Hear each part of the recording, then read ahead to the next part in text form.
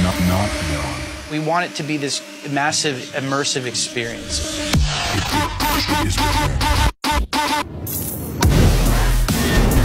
On the lighting side of things, Michael Scheck.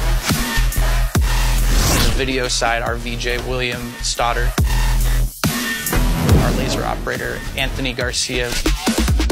Piecing together the physical elements was Larry Lurker-Barcelo, our production manager. Leading up to that moment, it didn't almost feel real.